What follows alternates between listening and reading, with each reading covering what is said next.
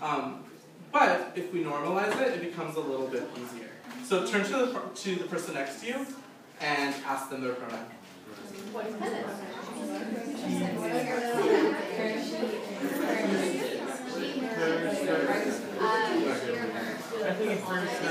Cool. All right, not too hard, right? Super simple. Does anybody have any questions about that process, though? Yeah. Would people LGBTQ community prefer to be asked this, or like doesn't want to offend someone? Me and Amber are gonna do a role play right now.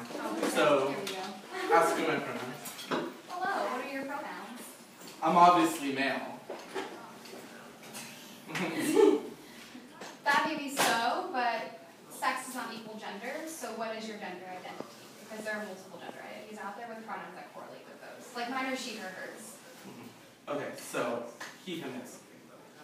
Okay, so that didn't go the way I wanted to go. So if someone, so let's say you ask someone their pronoun, they're like, obviously I'm a guy. Like, look, right?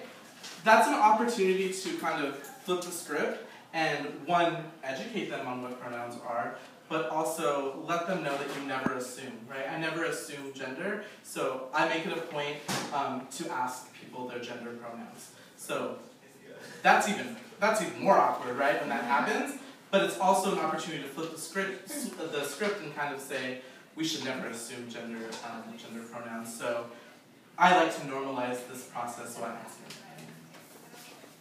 That makes sense. Thank you. Yeah. Any other questions? So we also have pronoun buttons on there. Like you can take this little paper that talks about pronouns a lot more in depth if you want to use it. You can use these name tags here. I just put my name and pronouns on here whenever I'm working, just so that's kind of out of the way. I just had this one. And those are, yeah, go ahead. I just always wondered, like, I know the color of the rainbow is always used to represent this community. Like, do they need anything, each color, or it's just something? They do. I know that orange is healing, green is life. We used to have two other colors, pink and teal, but there's a whole history behind that one, and I know the meaning behind that one. I think purple is magic. One is one is spirituality, I think. That's something I need to brush up on as far as flag history. There are a million flags within the community. But yeah, they all have a meaning, and there's all different types of flags. If you walk through the front, you see like the trans flag, like that represents that specific community. And like the old one you might see if you go to Hillcrest. I know that some people still have the old one with pink and teal. Fun fact, they stopped making those because pink and teal were really hard dyes to use and really expensive. So they're like, oh, let's just cheapen that out and just take it off. But they each have their own very specific meaning behind them, which you can Google more out there. Cool. Any other questions? Thank you so much. Yeah, no, thank you all for coming and asking amazing questions.